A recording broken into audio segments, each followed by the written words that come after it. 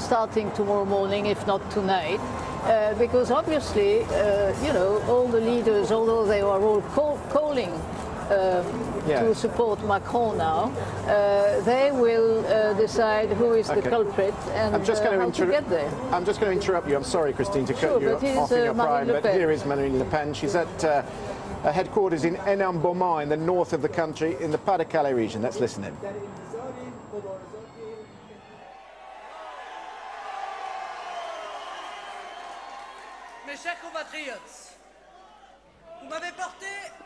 Fellow citizens, you've projected me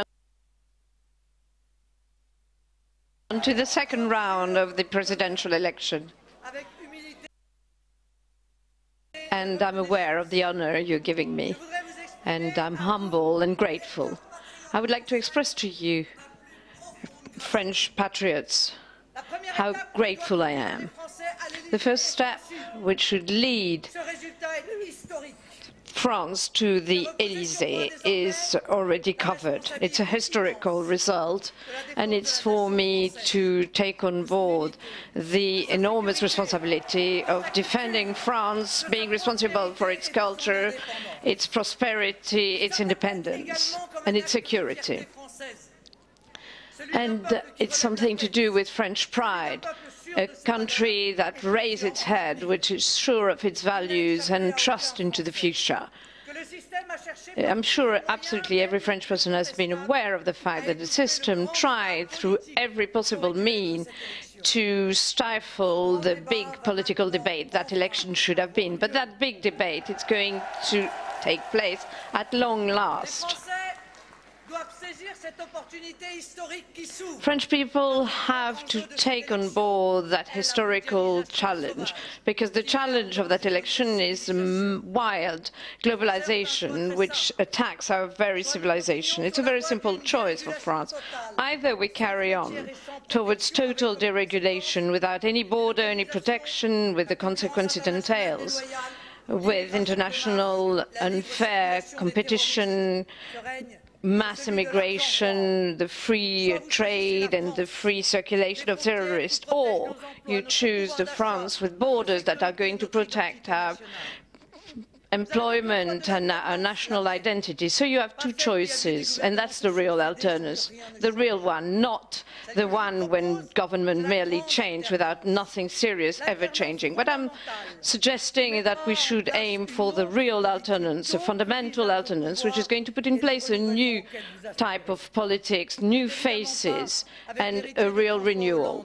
It's not with the era of François Hollande and all the failures, these catastrophic 5 years, where that alternance is ever going to come. The time has come to free the French population and the whole French population, without forgetting our friends overseas that trusted me, and I'm very proud of the confidence they manifested towards me. The time has come to get rid of all the arrogant people who want to dictate to the population what they should do. I am the candidate for the people. And it's an appeal to all the sincere patriots, wherever they come from, whatever their origin, whatever they voted for in the first round. I invite them all to join us and to abandon old-fashioned quarrels and to concentrate on what is the superior interest of our country. That was really essential, and that's what's at play, the survival of France. So I call upon them to unite behind our project of renewal, and they will be our brothers. In the 8th of August 1943, General de Gaulle reminded that in Casablanca, the grandeur of a people only proceeds from the people. And there's been 1,500 years of past behind France, and that's the principle I'm going to implement. And that gathering together of what all the French dream of, it only can happen through France. Long live the Republic, long live France, and long live the population and the people of France.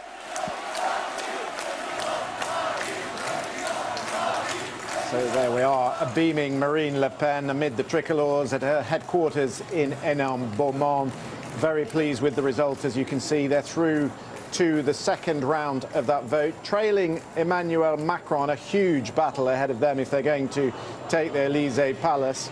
And let's get the thoughts of Christine Ocran, who is with us. I cut you off in your prime, Christine. But what we heard there from Marine, pretty predictable. It's about borders, it's about national identity. She's the real alternative. That's what we'll hear plenty of in the next 2 weeks. Yes, indeed. And the Front National was very much hoping to have to confront Emmanuel Macron, because to them he's the caricature of globalization, of the financial elites, of the system. And so I'm sure that they would have feared much more, in a way, having to face either Fillon or Mélenchon, because Benoît Hamon, the socialist candidate, has never really sprung up. So it will be a very predictable fight in the coming 2 weeks. The fact that Emmanuel Macron has already gotten the support of all the leaders of the system, yes, be they socialist or conservative, will of course induce many voters of both traditional political families to indeed follow that advice and vote for him. But again, there will be many people who will say, I will not go for the Republican upsurge that we saw in 2002, when Jacques Chirac, as you remember, got 82% of the votes. I don't think that will happen this time around. You don't think it will be as convincing? Not as high a sort of wall. Yes.